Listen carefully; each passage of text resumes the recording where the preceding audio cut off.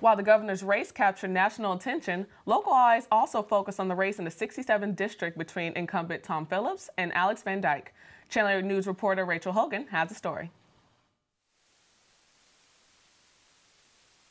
Experience, leadership, integrity. That's what Kansas State Representative since 2012, Tom Phillips, says he represents and what the voters of the 67th District voted to uphold on Election Day.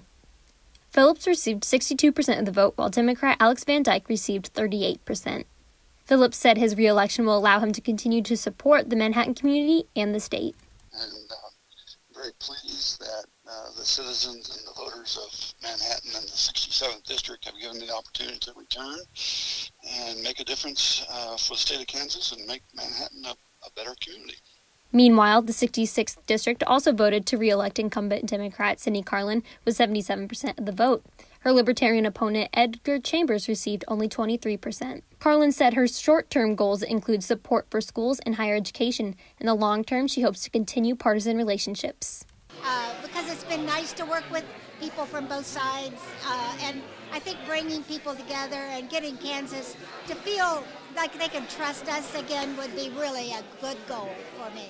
While the votes funneled in on Tuesday evening, the atmosphere at the Riley County Democrats' watch party at Kite's Bar and Grill was hopeful, then elated when the governor's race was called.